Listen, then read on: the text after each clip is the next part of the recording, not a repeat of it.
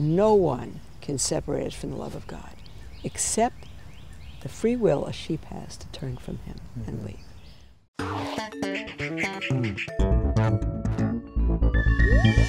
Hello everyone and welcome to the Vortex, where lies and falsehoods are trapped and exposed. I'm Michael Voris.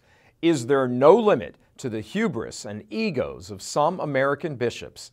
It has arrived at a place that is beyond galling. 59-year-old Bishop Joseph Tyson of Yakima, Washington, who has rarely demonstrated any friendliness or respect for pro-lifers in his diocese, has done it again, and this time his insult goes far beyond the borders of his own diocese. A pro-life mobile medical unit that drives around and places itself in front of abortion chambers to provide pregnancy testing and ultrasounds for abortion-minded women had a fundraiser this past weekend to raise money for a second unit.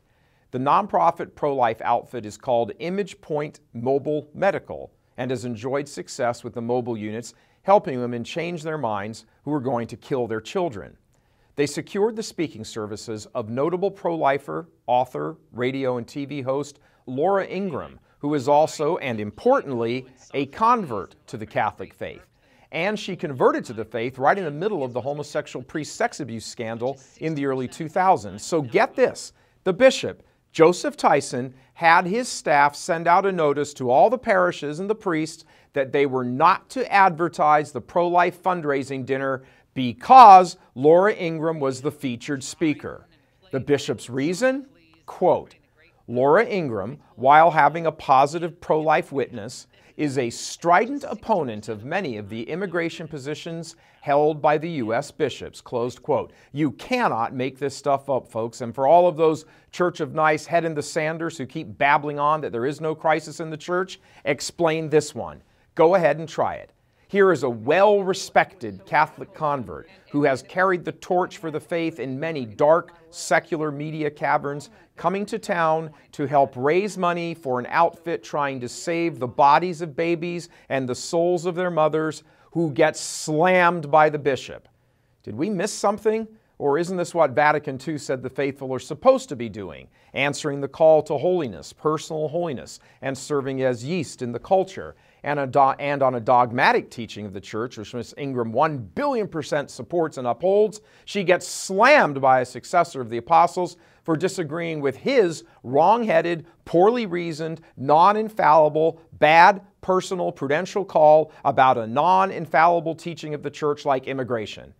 If every bishop in America didn't call Tyson privately and tell him he's off his rocker on this one, then someone needs to call all of them and tell them they're off their rockers, that need to go back to Theology 101 and this time actually get formed in the authentic faith, not a bunch of 1960s and 70s hippie liberal personal opinion theology courses taught by angry ex-nuns and soon-to-be ex-priests.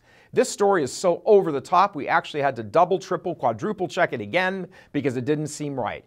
We looked at Ingram's Twitter feed. We did all kinds of digging because we couldn't believe a bishop would wig out over this and actually take action against a faithful pro-life Catholic trying to raise money for a pro-life group. And after all the checking, sure as eggs are eggs, that's exactly what he did. He slammed her because of her support for immigration laws when he tries to insist that a nation's immigration laws should be broken. I wonder if the bishop has a wall around his property or locks on his doors. I wonder if you can just walk right into his office or house without permission in defiance of trespassing laws. This idiotic notion that immigration laws are somehow evil and as evil as abortion is appalling. It isn't Catholic, it isn't right, and it needs to be called out and opposed. If you saw last week's Vortex, where we presented the final interview with Dr. Charles Rice, you'll recall that he predicted 2 Catholic churches in America, in effect saying one would be like a state church and the other the authentic church. Well, we say, bring it on. It's already the case anyway in practice. Let's make these bishops stand up and make a profession of faith either to the state or to God. We've seen all this before. The English Reformation comes to mind, where bishops refused to back church teaching in favor of going along with the state to feather their own nests, and then they turn on the faithful. How much longer, Lord? How much longer? Is there a way to vote a bishop out of office? This being an election year and all, just saying. And as a brief segue, if there was ever a tremendous Catholic bishop to vote for, it would be the great St. Patrick, whose feast day is coming up on March 17th. Over the weekend, we began a flash sale on these authentically Catholic St. Patrick's Day t-shirts and sweatshirts. Click on the link and help promote St. Patrick with this honor this year. The flash sale ends Thursday to guarantee shipping by St. Patrick's Day, so be sure and get your order in before the sale closes. We need good bishops, we need to recall the memories of good bishops, and bad bishops need to be called out. God love you. I'm Michael Voris.